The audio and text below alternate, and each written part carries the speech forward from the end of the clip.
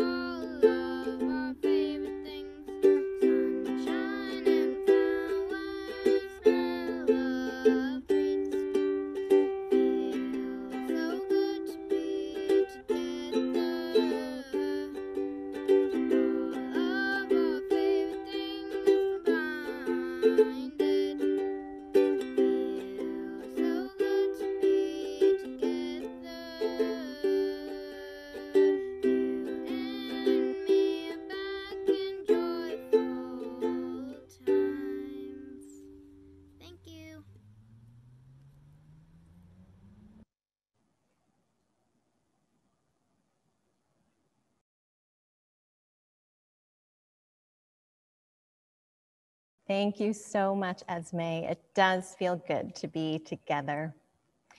I share with you these opening words written by Theresa Soto. Bring your broken hallelujah here. Bring the large one that is beyond repair. Bring the small one that's too soft to share. Bring your broken hallelujah here. I know that people have told you that before you can give, you have to get yourself together. They overstated the value of perfection by a lot. Or they forgot you are the gift. We all bring some broken things, songs and dreams and long lost hopes. But here, together, we reach within. As a community, we begin again. And from the pieces, we will build something new. There is work that only you can do. We wait for you.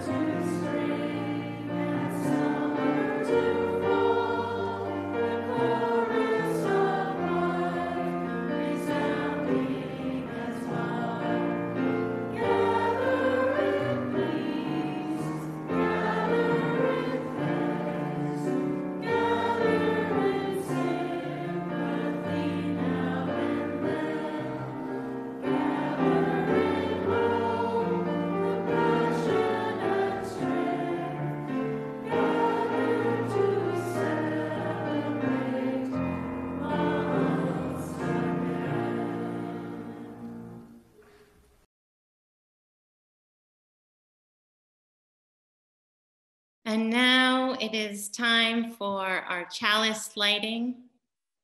My name is Liza Earl Centers. I use she, her pronouns. And Shalini Suryanarayana was going to be our worship associate this morning. And she wanted to share a few words about Diwali. And though she had to tend to a family need this morning, I know she was hoping that we would still share these thoughts from her. Diwali, also known as the Festival of Lights, is the biggest Hindu holiday of the year, and it is in progress right now. This fall holiday is widely observed by over 1 billion people, mostly Hindus, all over the world. It spans 5 days and signifies the triumph of good over evil, and is the beginning of the Hindu New Year. During Diwali and during all important events, we recite, or Shalini's family and other Hindus recite many Upanishadic chants. The Upanishads are a series of sacred Hindu treatises that were written in Sanskrit between 800 and 200 BC. So they are literally thousands of years old. Shalini wanted to put together a chalice lighting today that is a combination of Upanishadic chants with some UU chalice lighting words at the end. So I invite you, if you have a chalice or simply a candle nearby that you would like to light this morning, you can go ahead and do so as I share these words that Shalini put together for us. Lead us from non-being to being. Lead us from darkness to light. Lead us from death to immortality. We light this candle as a symbol of our faith. By its light, may our vision be illuminated. By its warmth, may our fellowship be encouraged. And by its flame, may our yearnings for peace, justice, and the life of the Spirit be enkindled.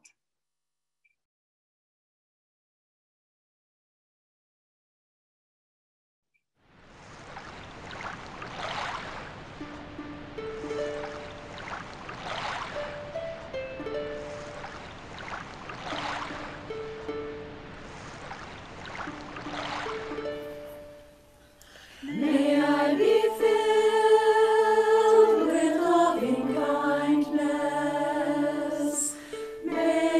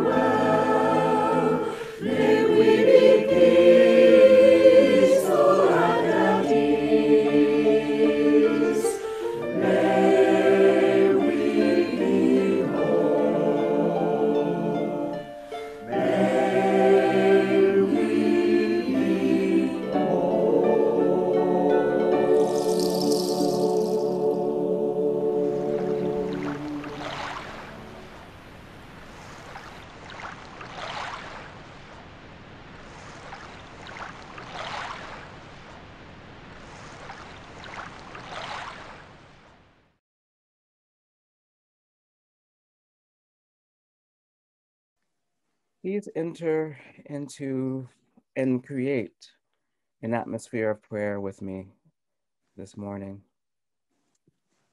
Whether your eyes are closed or your hand is on your heart, or any other way to help create an atmosphere of prayer.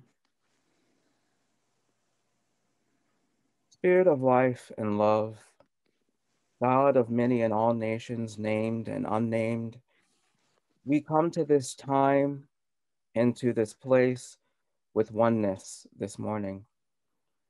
We are mindful that we have been suffering great losses in various ways, and we hold in our hearts the grief experienced by many and the uncertainty of the future. Yet we are thankful that our grieving can be shared and is shared, and that we are not alone in this loss. We are mindful that the pandemic has caused shifts, adaptations, adjustments from our rituals, our traditions, our lifestyles, our relationships, our everyday lives. And we hold in our hearts those who feel this loss greatly. Yet we are thankful that perseverance can lead to resilience, and thankful for the considerations of the safety and health of others, and that we are not alone in this loss. We are mindful that our belief in the right to the democratic process has become a struggle.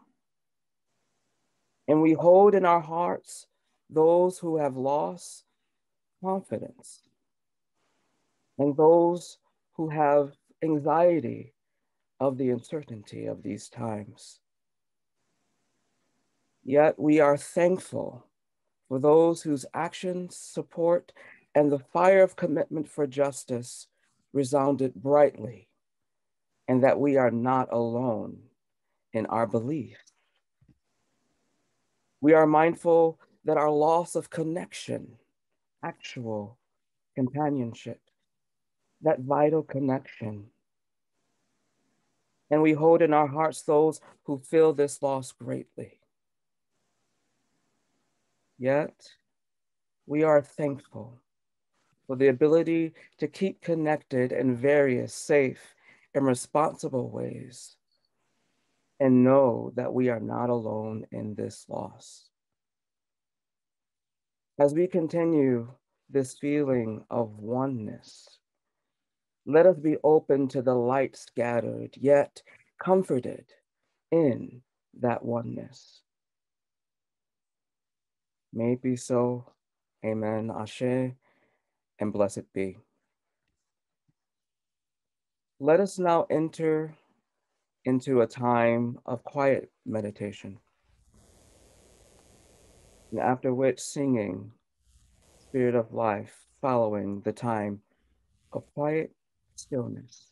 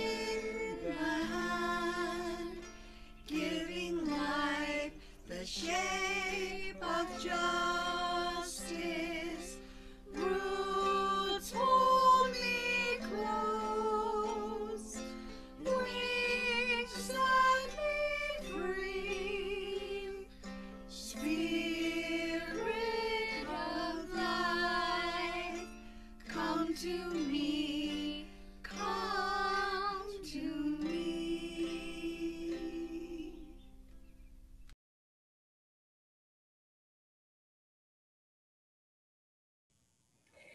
Our reading this morning is a poem by Omid Safi, who is a teacher of Islamic studies. In the poem, Safi uses the word nur, which is an Arabic word meaning light.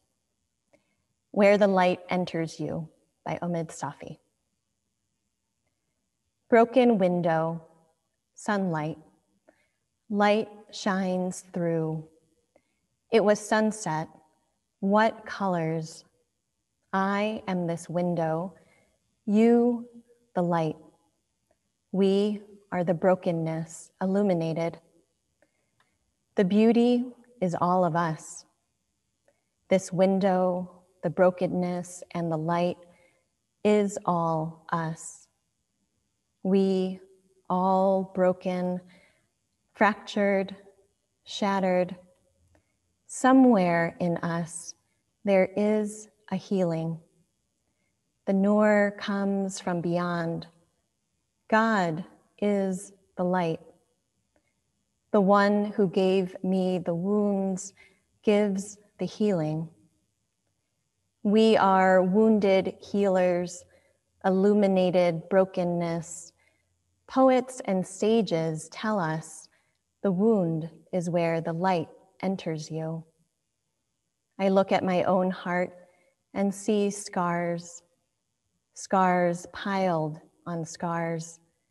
So many deaths, and yet life, stubborn, clings to me. Some see the injury, the pain, the hurt. I caress the scar gently. This is where the healing and the light entered me. The scars tell me I lived through it all and grew. I survived, even thrived. The wound, the injury, and the healing are now all a part of me. I pause now at all the broken windows. Oh, wonder, the broken window of my heart, this scattered light. How beautiful each of us, the broken, the unbroken, the healing, the light, the survival. If I were to look back on my life like Omid Safi in his poem, I could see many broken windows caused by loss of some kind. I remember seeking out my mother when I was 17 and heartbroken to be separated from my boyfriend at the time.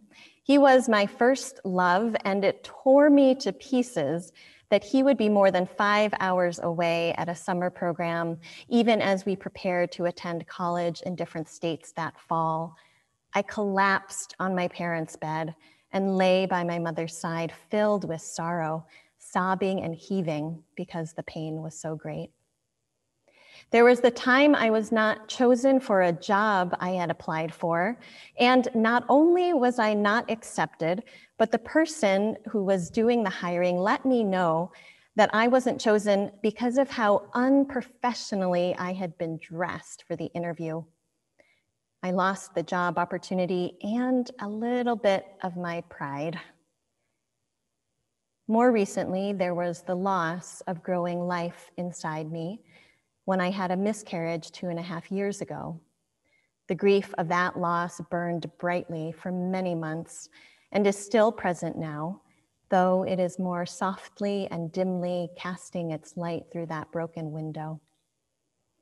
There have been seemingly smaller losses as well. Losing a favorite weekend brunch place and the ritual of waiting in line and ordering the same dish each time. Losing a well-loved book that was left behind in the seat pocket on a flight from Burlington to Chicago. Losing favorite neighborhood walks when I packed up my things and left Albuquerque, then Boston, then New Haven.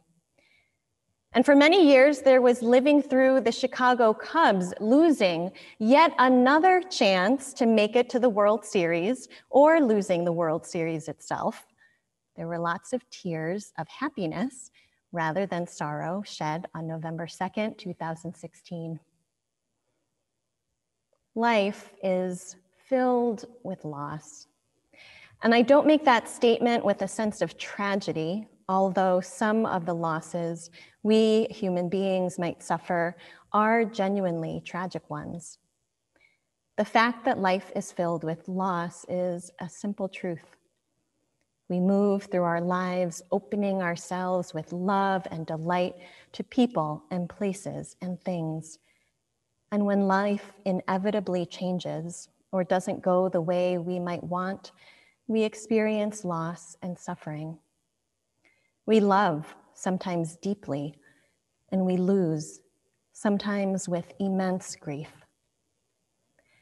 Loss is almost universally painful, though to different degrees depending on who or what is lost. Grief is a natural response to loss with its many varied permutations and colors, phases, and movements.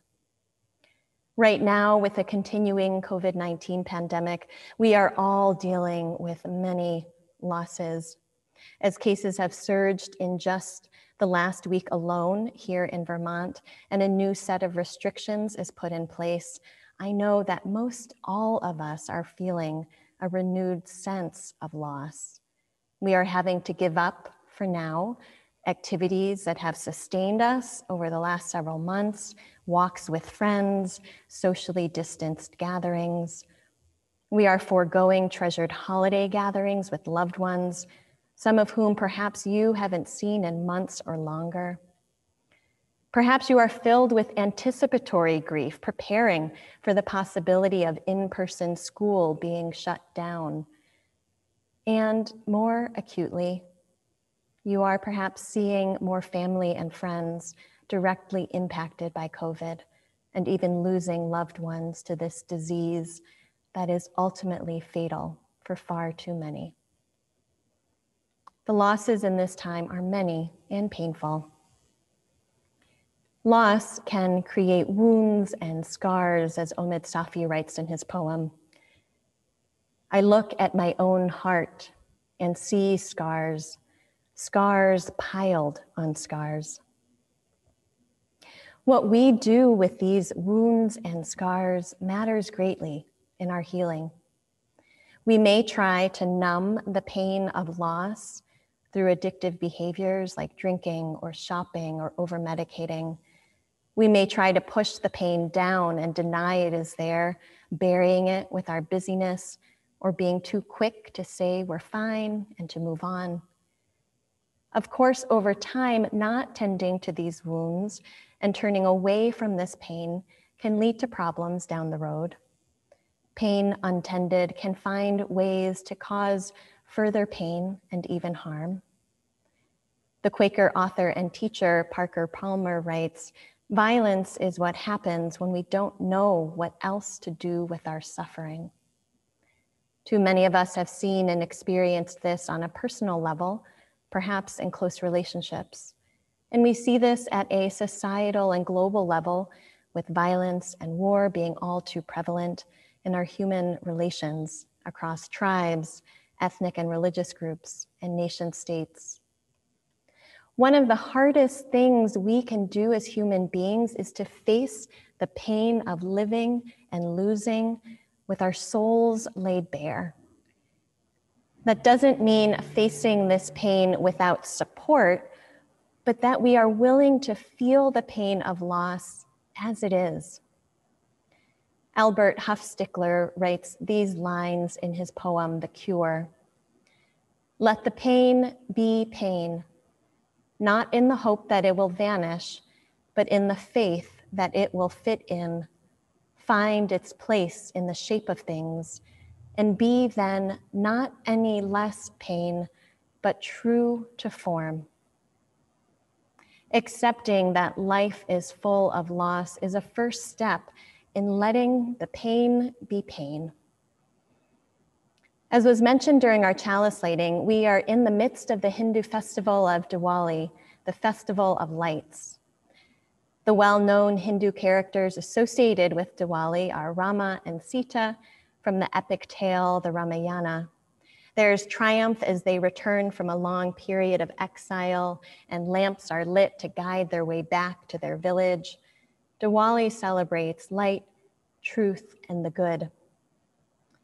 Within Hinduism, there is a lesser known goddess named Akhilandashwari, who I also want to lift up today.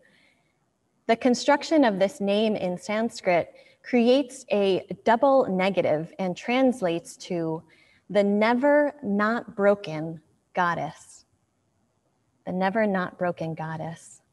Akhilandashwari represents the fragmentation and brokenness of human life. She recognizes that our lives fall apart. Yet in this brokenness, the goddess is strong. She represents the ultimate wholeness in the brokenness. An important part of how Akhilandashwari is depicted is that she stands atop a crocodile, symbol of our human fears, of death, of failure, of inadequacy. Somehow this never not broken goddess stands firmly upon those fears and uses them to transport herself through change. We are also never not broken. Healing comes in part from recognizing that this is true. Loss and the woundedness and brokenness that result from loss are a basic part of life. Once we accept that we are never not broken, we can turn our attention to the ways that our brokenheartedness is not the end of the story. Omid Safi writes, "Some see the injury, the pain, the hurt. I caress the scars gently. This is where the healing and the light entered me." As Leonard Cohen wrote and sang, there is a crack in everything. That's how the light gets in. And whether you believe this light comes from a divine source or the mystery of the universe or is simply metaphorical, the light coming through those broken places can eventually, if not instantly, transform our hearts. We may need to filter that light first with cleansing tears or screaming in rage, or in quieter and gentler ways, allowing the pain to have words and expression in the light of day through art and poetry, or therapy and conversation with friends. The pain of our losses, illuminated, can shape us into ever more loving people with ever more supple hearts. Parker Palmer writes, "Suffering breaks our hearts, but there are two quite different ways for the heart to break. There's the brittle heart that breaks apart into 1,000 shards, a heart that takes us down as it explodes and is sometimes thrown like a grenade at the source of its pain. Then there's the supple heart, the one that breaks open, not apart, growing into greater capacity for the many forms of love. Only the supple heart can hold suffering in a way that opens to new life. To cultivate a supple heart, we must first recognize the brokenness in all things, the ways that losses remain with us. Then we can begin to notice how there is also light getting through. If we allow ourselves to grieve, to let the pain be what it is, and to be with the pain, then new possibilities emerge. Our supple hearts are where we can care for the wounds and the scars with gentleness and compassion. Our supple hearts are where we can receive light and shine it back out brightly. With hearts open wide, we can know that we are never not broken, and that the scattered light of our souls is beautiful beyond measure.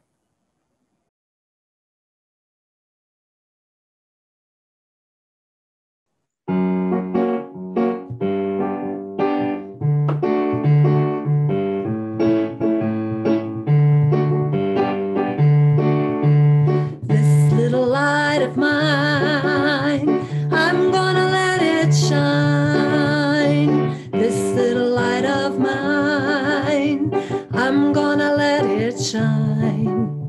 This little light of mine, I'm gonna let it shine. Let it shine, let it shine, let it shine. Everywhere I go, everywhere I go, I'm gonna let it shine. Everywhere I go, I'm gonna let it shine.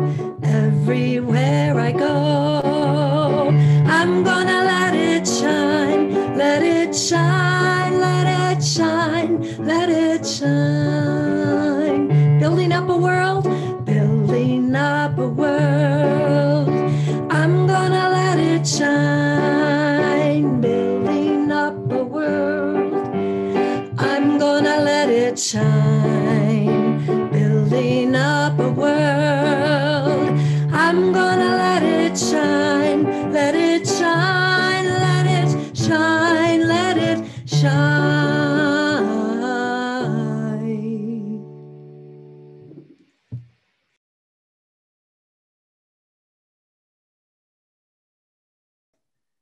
As we draw our service to a close, we extinguish the chalice and carry within each of us its healing flame, the warmth of community, and the spark of hope into the days and week ahead.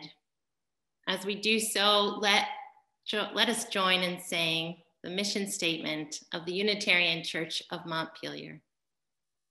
We welcome all as we build a loving community to nurture each person's spiritual journey, serve human need, and protect the earth, our home.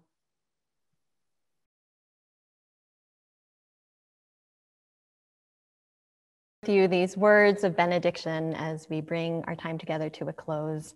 May you move through the light of this day from dawn to dusk, knowing yourself loved through and through. May the losses you have endured open your heart evermore to the light that shines brightly within and from your own soul. May you go in peace and return again in love.